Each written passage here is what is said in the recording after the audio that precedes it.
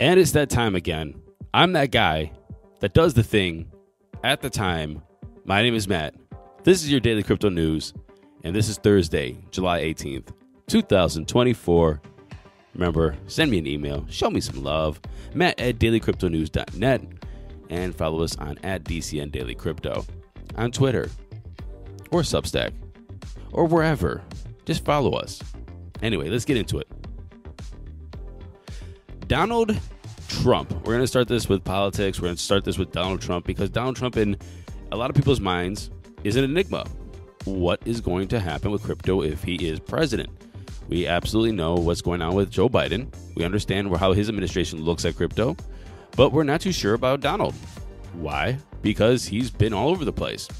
Well, Mike Brock, he's an executive at Block Inc., and he said that Donald Trump wanted to ban Bitcoin. The former U.S. Secretary of the Treasury, Steve Mnuchin, stopped him. He said that Trump tried to ban Bitcoin in 2020 until Steve Mnuchin and a group of people in the administration slow-walked his wishes. And they did that to preserve American competitiveness and innovation. He said, I was invited to the meeting, and yes, I'm violating the confidence of those conversations. A Twitter user asked him, though, are you suggesting that people can't change their minds? And he replied, Trump doesn't believe in anything but himself, and tweeted, Trump doesn't give a shit about Bitcoin. He sized up a bunch of people who he saw as an easy fundraising and constituency for him to win. He will walk into the White House and immediately begin the process of doing to them what he's done to every other constituency he's courted, leaving them out to dry. And he's referring to David Sachs, Chamath Palihapitiya, and other people in Silicon Valley, Peter Thiel, who are pro-Bitcoin, pro-crypto, and the Fair Shake PAC, who has been funding and raising a lot of money for pro-crypto candidates. One thing I want you to read is a New York Times article about J.D. Vance, his connections to Peter Thiel and tech billionaires, and their push to get J.D. Vance into office. And not just to become vice president, but also we're very supportive of his run for Senate in 2022 here in Ohio against Tim Ryan. Well, here in Ohio, where I'm from Ohio.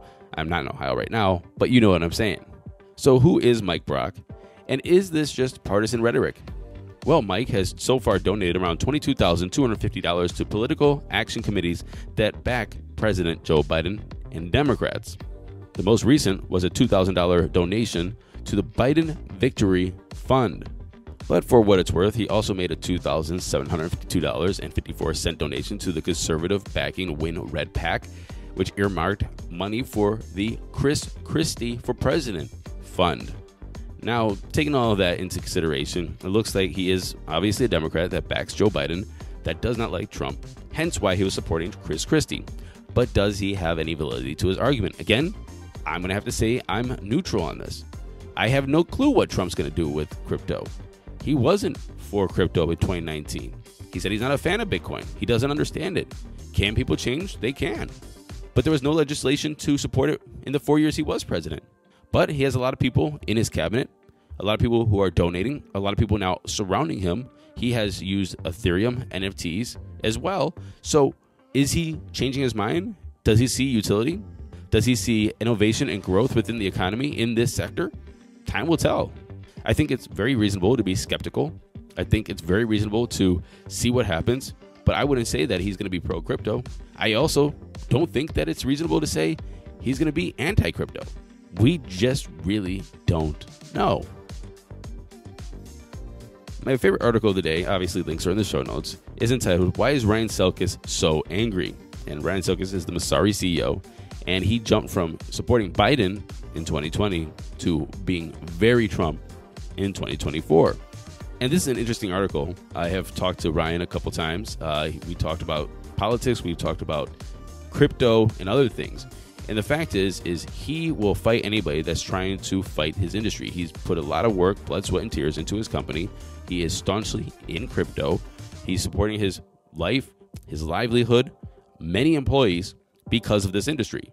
And so if he doesn't fight for it, he loses everything. And that's exactly where his mindset is. It's fight or flight. And that's why when he goes out there and says, our national leaders are pussies, and he challenges Mark Cuban, who is pro-crypto but doesn't like Ryan Selkis. He challenges him to duke it out. He calls Gary Gensler a rat, a snake, a liar, a fraud, a loser, beta, a toady, a sociopath, and the Grinch. And he says that the government and his proxies deserve total wrath. People can say that he's angry, but honestly, I see somebody who's trying to support the industry and people who are trying to take down something that he's built.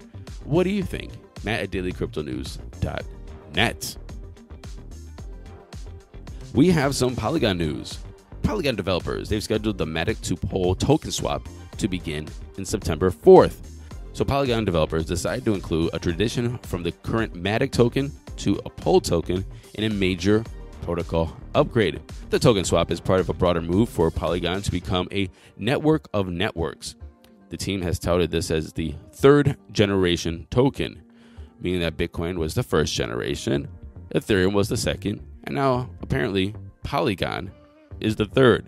So users holding the Matic on Polygon's proof of stake blockchain will have their tokens upgraded to Pole with no action required on their part. However, it looks like if it's Ethereum and ZK EVM or zero knowledge Ethereum virtual machine, then you're going to have to take action. They also mentioned centralized exchanges. And so I think that we just need to wait a little bit longer because the news broke today that this is going to happen on September 4th. I think that a lot of centralized exchanges are going to get on board and help you do some swaps. I don't know about the ZK EVM. However, I think that we just need to wait and see how this develops because usually centralized exchanges will help you do a swap, and we will see how that works out. Obviously, when we get more news, we'll report it here. On the same token, very punny, as of August 5th, 2024, collectible expressions will no longer be supported on Reddit. In some instances, you might be able to view them on past comments, but they can't be used in comments moving forward. Collectible expressions built on Reddit's collectible avatars, a series of non-fungible tokens, is on the Polygon blockchain. Now, this has nothing to do with the swap, from what I can read, but they're just dropping this. So if you're a collectible expressions on Reddit, expressions collectible collector, then they're not going to be supported after August 5th. According to Dune Analytics dashboard, over 33 million collectible avatars have been minted to date with a market cap of around 43 million. Bankrupt crypto lender BlockFi. It will begin its interim crypto distributions to creditors through Coinbase starting this month. The distributions will be processed in batches in the coming months, and eligible clients will receive a notification to the BlockFi account email on file. Please note that non-US clients are unable to receive funds at this time due to regulatory requirements, which is complete BS. I'm sorry for non-US clients, but the way this is going to work is that they'll begin processing withdrawals from wallet customers first, followed by distributions for BlockFi interest accounts and loan customers. So there is a couple of different products in BlockFi. There's the wallet customers. Basically, they just held their crypto in a wallet. So you put a Bitcoin in, you have a Bitcoin. There was the interest account, which if you put a Bitcoin in and you want to get interest on it, which then it was held by BlockFi and they paid you interest to basically loan out your Bitcoin. And then there's the loan customers who put up collateral for loans and they got money, fiat money, to do whatever they want with, but then of course they had to pay that back. Anyway, if you're a wallet customer, you're going to get that first, and the BlockFi interest account and loan customers will get that next.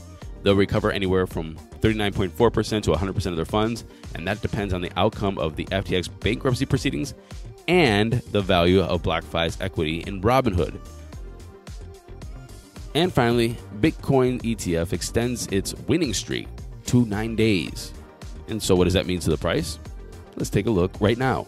Here comes the money. Here we go. Money talk. And the time is 8:51 a.m. Pacific Daylight Savings Time. Fear Greed is at 57. We're neutral. And that's because number go down, even though we're on a 9-day, winning streak, but number go down. It's $63,750 for Bitcoin, down 1.8% in 24. Ethereum is at $3,400, down 1.4. Tether's number 3. Binance is at 567, down 1.2. And Solana is at 157, down 1%. Running off the top 10, we have USDC XRP at 56.8, down 6.5. Oops. Tonguecoin's at 716, down 1.6. Dogecoin is at 11.8, down 4.1. And Cardano is at 42.7 cents, down almost 5%. The total market cap is down almost 2% at 2.34 trillion. Bitcoin dominance 53.9, ETH dominance 17.5. That's our show. My name is Matt.